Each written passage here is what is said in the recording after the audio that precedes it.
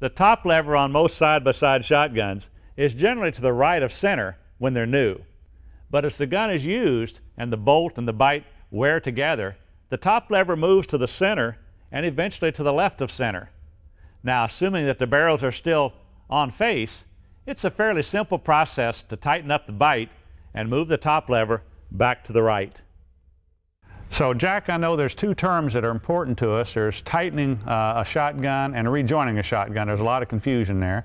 I wonder if you can kind of help us understand what those two terms are and when a shotgun is a candidate for tightening and when it might be a candidate for rejoining. Okay. Thank you.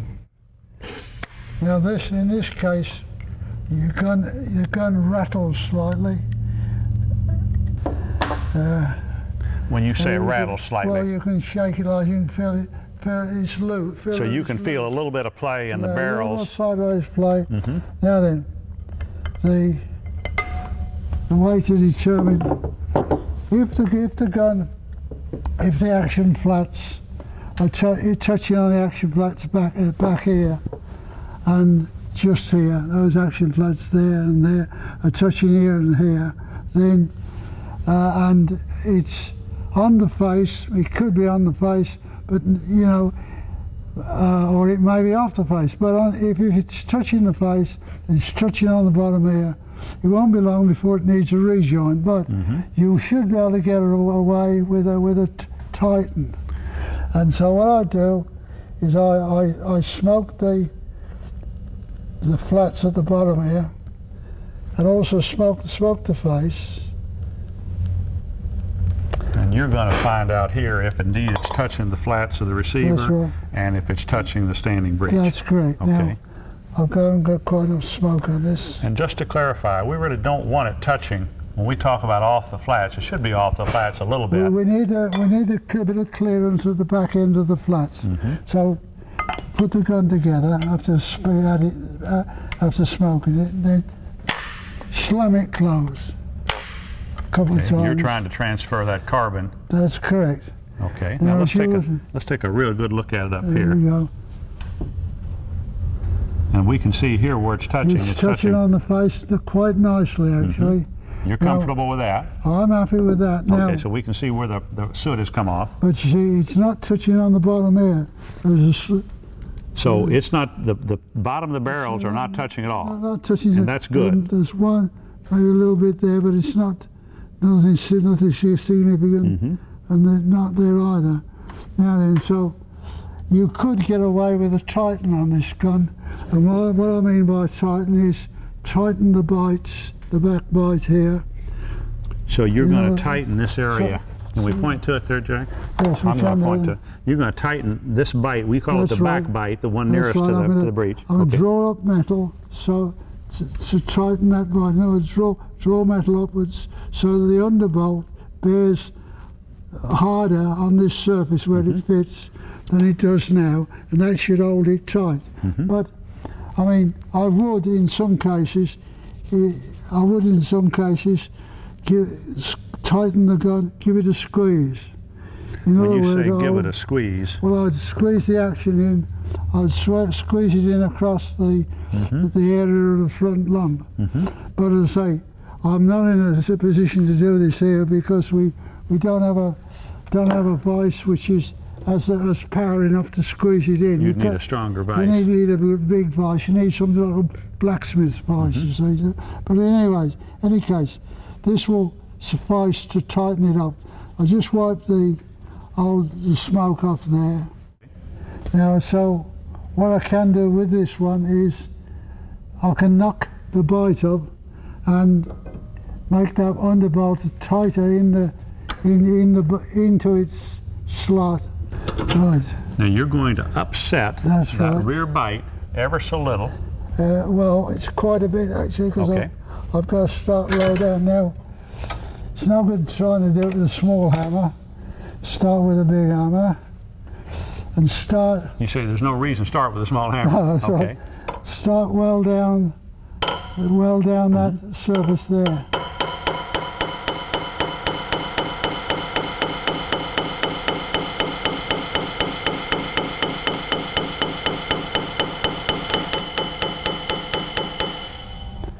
Now what we've done is we've moved metal up this way that's just correct. a few thousandths. That's right. Now then, let's move it. Flatten that. You can use a smaller hammer for that if you like. Flatten it out slightly where you've dented it.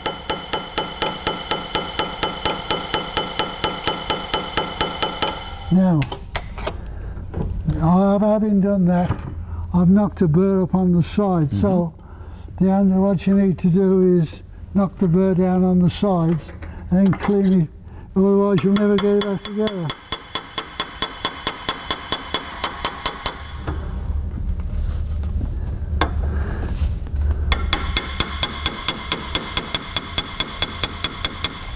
I think that'll do it. I think that'll get it back together. Now, we wouldn't typically do the front one. No, we can't. You can't. You don't bother with the front one. Okay. Because the back one is the one that does all the work, not the front one. The front one's only a guide. Okay. Now, if you put it together now, you'll find that now there's a that last little bit of the top lever now is what we call right of center. That's right, and well, it's going over the center, but you see, you've got to pull it the last the last bit. So the crossbar. Now I could tighten that. I can tighten that even more. It'll stand it. So you're going to tighten it just a little bit more. A bit more, yes. So you've got a little bit more bite. And that's your 2-pound hammer is what you're using. That's right.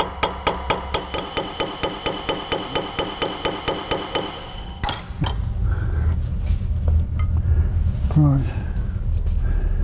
I'll give it another try. Ah, that's better. Ah, that's better. See? See, that's not going right yet. Right. You can just, that's really poorly done. Now, as I say, and we know it was on the face, so, and you see, by doing that, it has taken any rattle out of it. Yes. A little bit of movement you had before is gone. Yeah, there's no rattle at all That's now. right, it's gone now. Find a smooth file and carefully dress that back edge where you've been. And you see, there's not much there to take off, to clean it up, as you can see. See, I've just about got it out already, and it's dead flat as it was before. This is a little bit finer file than the other? That's right. Okay. I need a bit of emery cloth just to finish it off. And we'll get that here in just a second. Right.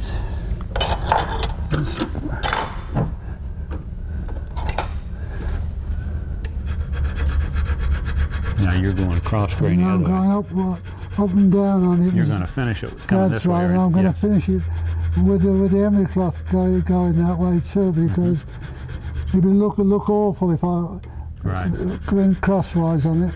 It's what they call in the trade putting a stroke on it. Rub the emery cloth around the file, and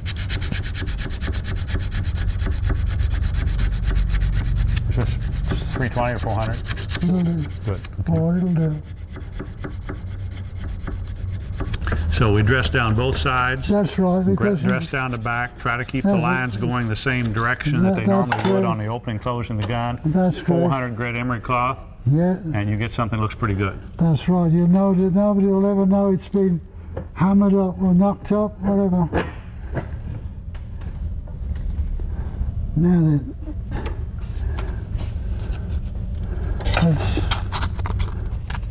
and this is the typical acceptable methodology for doing this work in the British trade, and has been for forever. As long as I can remember. And you see. Have you ever done this before? No. No. I mean, it's ridiculous, you know, to charge a guy for a reed. People thought that it was a a major job. That's pretty clear. And normally, what I do, I used to give that a wipe with a little drop of oil, you know. And then here we go. Back together it goes. Clump. There we go. It's got a good bite. The crossbow doesn't go right in. It will do with a bit of use. It'll shoot in. I can put a few shots through it, and here we go. It's nice. Closes like a safe door now, doesn't it? You just have to put up with that sticking out there until it's shot in a bit. About 25 shots, and that'll. You say 25 shots? Probably. Just a short bit. That's just the burr on it. Yeah.